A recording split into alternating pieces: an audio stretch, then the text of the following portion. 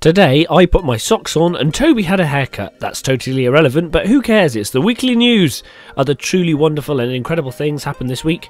Moldstam asked an important question, Carnalizer survived the dentist, and Jeb let the word slip about an important day. Show with the on.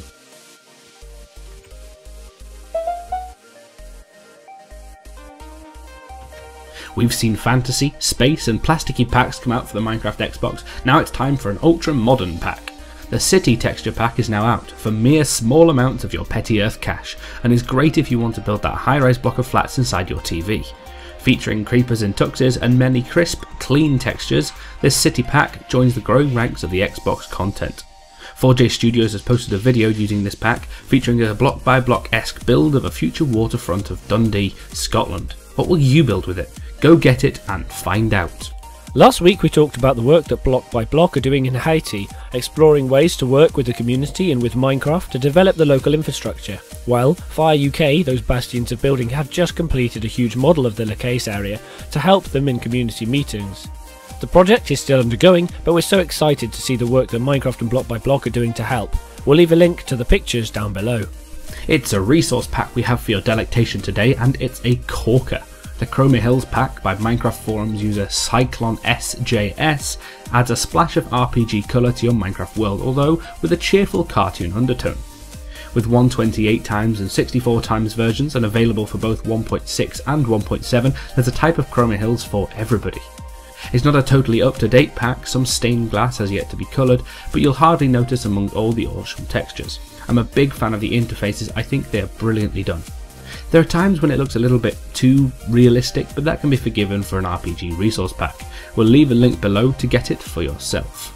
Now, a few words about our sponsor, Abrams Books, publisher of the latest book in the best-selling Origami Yoda series entitled Princess Labelmaker to the Rescue, from the imaginative mind of author Tom Angelberger. Head over to the Origami Rebellion website, origamiyoda.com, to learn how to fold the papery characters yourselves and submit photos to become a super folder. You can also find the new Princess Labelmaker book on sale now wherever books are sold, and see our links below for more. Snapshot 14W10 has dropped with an A and a B version for bug fixing measures. As we reported last week, a lot of the behind the scenes API and name changing groundworks have been put in, but we won't actually see it enabled until well into the release of 1.8 in order to better help servers as they are updated. Aside from this, many bug fixes can be found on the Minecraft wiki changelog and several changes that will aid map makers. In a similar vein of the Snapshot stuff this week, Jeb tweeted that Minecraft PC 1.7.6 will be out this month, but 1.8's release is still unknown, best guess May. The Pocket Edition falls into the same time bracket as 1.8. In terms of anything related to the consoles, that's pretty much wrapped up in bureaucracy and other companies, so who knows. Meanwhile, Dinnerbone is excited by the prospect of a better attribute system, rarer weapons that will give us incentive to leave our positions of safety, and developing an even more rewarding fishing system. There is much to look forward to. Nowadays you can see Minecraft on your PC, on your phone or on your games consoles. Well, it looks like it won't be long until you can see it on the big screen as well, with news this week that Warner Brothers have acquired the movie rights from Mojang. There's not a lot known about the project yet, but the open worldedness of Minecraft offers an awful lot of scope for adventures, don't you think? We'll keep you posted as more transpires.